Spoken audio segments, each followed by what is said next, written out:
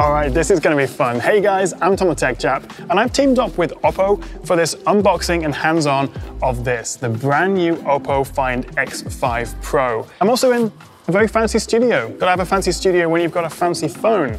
So let's get this unboxed. There's a bunch of upgrades with the X5 Pro. New processor, bigger battery, new camera tech, including some incredible low light video, which we'll come to in a second. First things first, this is always the best bit. Beautiful, look at that. So you can see they've evolved the design here, but let's see what else we get in the box. I think it's the usual gubbins. We've got some paperwork, SIM card ejector, protective case, always a nice extra, USB-C cable, always handy. And yes, we still get the charger bundled. And actually, this is a big deal because it's the new 80-watt SuperVOOC charger, which is 15 watts more than we had on last year's Find X3 Pro. But let's get back to this guy. And the first thing you'll notice is this beautiful ceramic material. This is white, this also comes in black. And actually, you can see as my little grubby paws are all over it, it doesn't pick up fingerprints or smudges. It's more scratch resistant and it actually dissipates heat better than glass. You can see we've also got this little 75-degree rounded corner by the camera module, so it just sort of blends seamlessly with the body.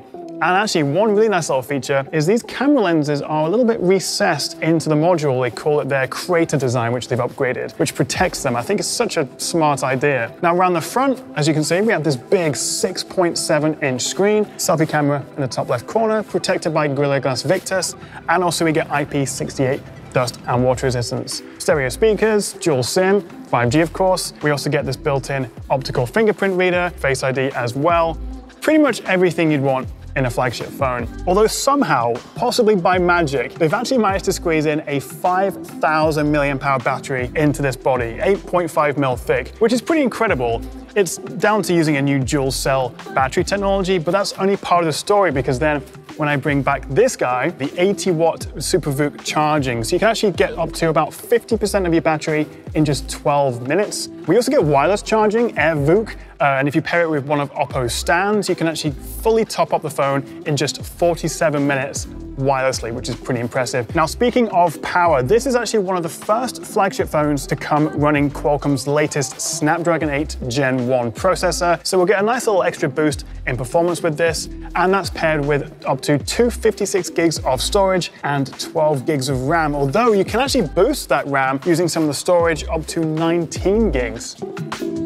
So in terms of specs, this checks all the boxes, but this has a secret weapon, and it's written right here. Oppo have developed this MariSilicon X Imaging NPU, or Neural Processing Unit, which works alongside the Snapdragon ISP and basically takes this to the next generation of computational photography. But first, the specs. And as you can see, we have this triple lens setup. So we've got a wide, an ultra-wide, and a telephoto lens. And like its predecessor, the wide and ultra-wide are nearly identical. They share the same 50 megapixel resolution, the same IMX766 sensor. The wide lens does have a new upgraded glass structure, which is supposed to reduce chromatic aberrations, but the beauty of that is there's really no difference between them in terms of visual quality. So when you're transitioning between lenses taking a photo or when you're taking video, it's almost seamless. And then we have the 13 megapixel telephoto, which gives us a 2x optical zoom or 5x hybrid optical zoom.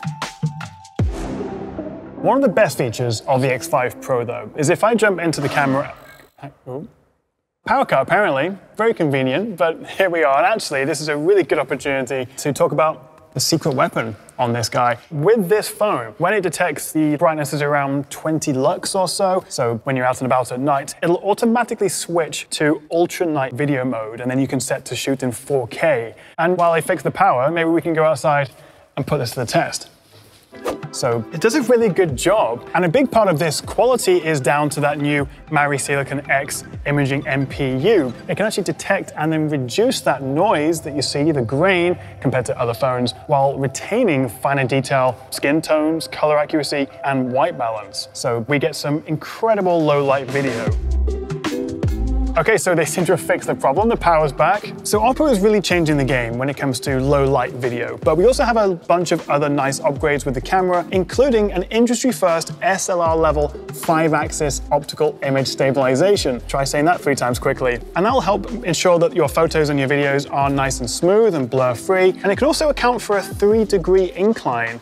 So if you're walking with the phone while you're filming or it's shaking a little bit, it should be nice and smooth. There is also a cinematic mode, which shoots in a wider 2:35:1 aspect ratio. You can also shoot in log and HDR. So if you really want to tinker and get that filmic look, then you can use cinematic mode. You'll also notice this little logo, Hasselblad. So Oppo actually worked with engineers at Hasselblad to implement their natural color calibration to the Find X5 Pro when you're using Pro mode. They've also added a very nostalgic X-Pan mode, which replicates the initial negative look when you take the photo before it's processed. You might just be able to see this gentle curve to the AMOLED screen as well. It looks stunning. 6.7 inches, it's 120 Hertz, and it uses an LTPO panel, which means it can dynamically adapt between 1 and 120 Hertz based on what you're doing to save battery. The X5 Pro also boasts the first multi-brightness color calibration. What that means is Oppo's engineers have actually calibrated the colors of the screen at both 500 nits, which all phones are, and 100 nits,